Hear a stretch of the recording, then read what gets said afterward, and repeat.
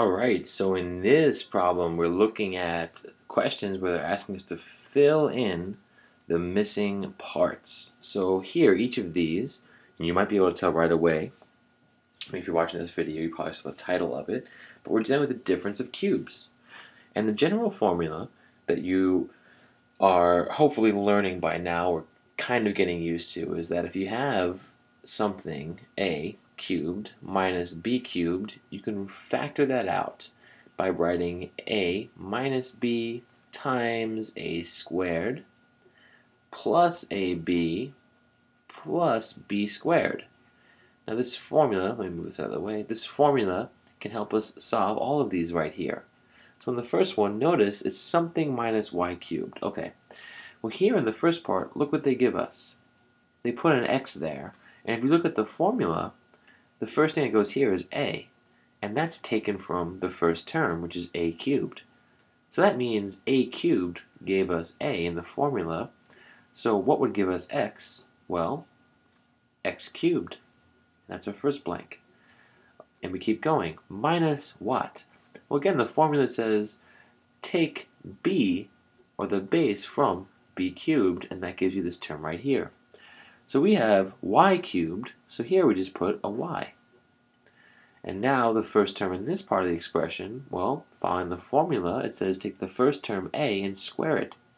So our first term is x cubed. Okay, so we square the first term, which is a, or just the base, in this case just x, and we square it, so x squared. Here we add an xy, just like we have ab here, and we finish with squaring b. Well, in our case, we don't have a b, we have a y, so we finish off with y squared. In the next example, I think we'll see a very similar kind of thing happening. Now we don't know at all what we're starting with, but again, if we look to this, we see that there's an x there, so this term has to be, again, x cubed. Now we subtract something. Well, look what we have here. It's 4y, and in the formula we subtract just b, or the base, so 4y must be the base. But we don't put 4y here, we put 4y cubed. I think one of the important things here is to put parentheses around the 4 and the y. Because really 4 and y is all part of the base, it's all being cubed. So really you would typically see this as 64y cubed.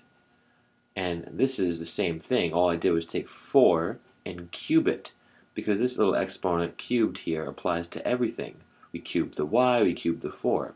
4 cubed is 64, and y cubed is just y cubed. Either of these would be fine here. But when we finish off our equation, in the very last step, we square our second term. And our second term is the whole thing, 4y. So how do we square 4y? Well, we square the 4 and get 16. And we square the y and get y squared. And now, finishing off, here we have lots of blanks, but all the information we need is right here. Right? 3x has to be our a term right here. So our first mystery number is going to be 3x, and of course it has to be a cube, so 3x cubed. And like I said before, you might want to rewrite this as 27x cubed. That's typically how you'd see it, because 3 cubed is 27 and x cubed is x cubed. So you cube both parts.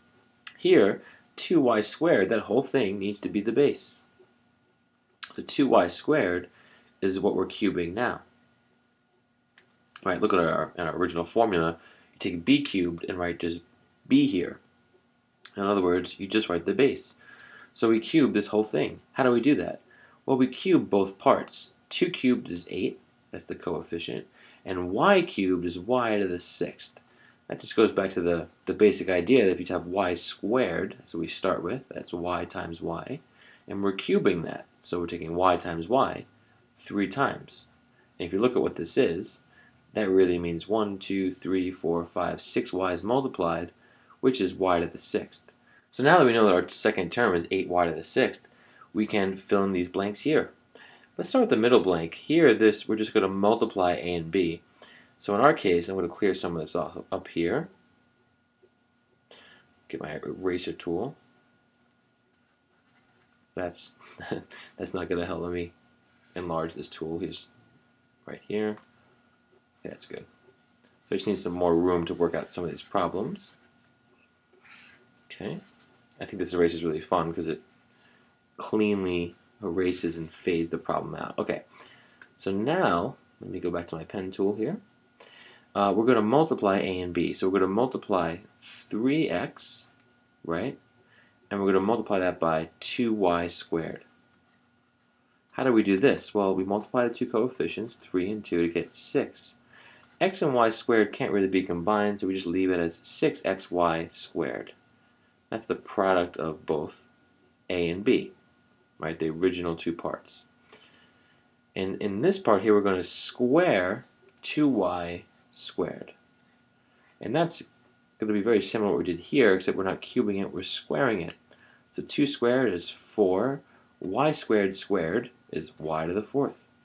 So in this location, we put 4y to the 4th. And here in this location, we're going to square the first term.